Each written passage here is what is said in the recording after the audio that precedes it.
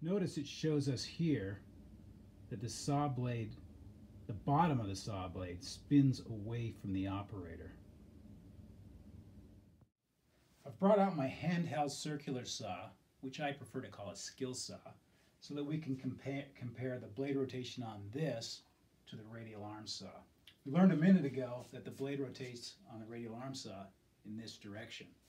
If we look at the skill saw, it rotates in the exact same direction.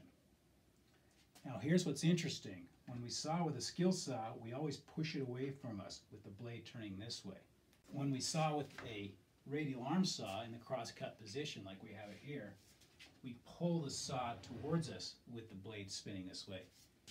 Could you imagine ever taking your skill saw and pulling it towards you with the blade spinning this way? You'd never do that.